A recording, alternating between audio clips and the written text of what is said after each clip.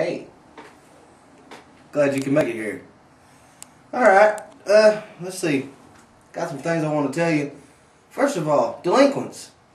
Hey, you guys should be happy. You don't have to defend your titles tomorrow. But that doesn't mean that you're not wrestling. You can be happy about that. Not defending the titles. You get to keep them, you get to regain them, you know. You need to rejoice. Take party time.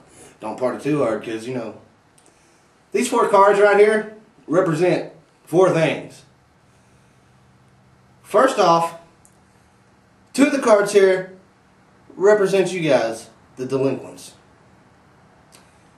And 2 of the cards here represent 2 other people. One being Leslie Payne, and the other one being Outcast. Outcast wants a little revenge there, Shane. Let's just see what happens. The cards will tell it all. This is how I set up everything that I do. The cards tell me.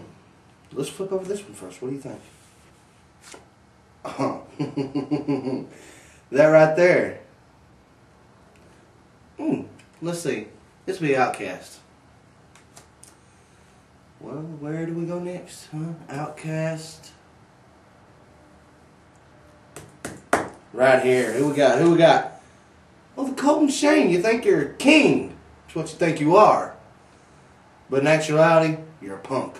But, you know, you can be the king today. So, let's see. Outcast and Colton Shane tomorrow in a singles match. Like I said, you don't have to do your title. You can rejoice for that for now. Let's see. Who else we have here? Now this is good. The queen of all queens, Leslie Payne. Yeah, you're a fruit. You should get that through your head. But let's see, queen, who you're going to take on. Well, there is really but one more person you could possibly consider to be taken on, and that's Steven Stairwell. Yeah, you got Leslie Payne, the queen. And you are a joker. I mean, you do kind of like to joke around a lot, which I kind of think you're not going to have to be able to do that with the queen. Because Leslie Payne, the woman, is going to take you and probably demolish you. But guess what? You still have your title. So, you should be happy. And you and your little buddy Colton Shane, y'all can go celebrate, do whatever it is that you think necessary to be done. However, you will defend your titles, but it won't be tomorrow. Gusher Days, April 18th. That's going to be a major event in East Texas. In TDW, we are invading.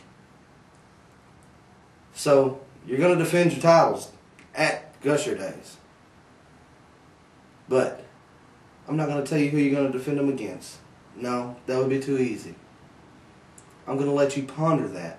So not only do you two have to worry about who you're facing tomorrow, you're going to have to worry about who you're facing at Gusher Days. So why don't you take that and think about it and get back to me. And as I say all the time, this is good for business.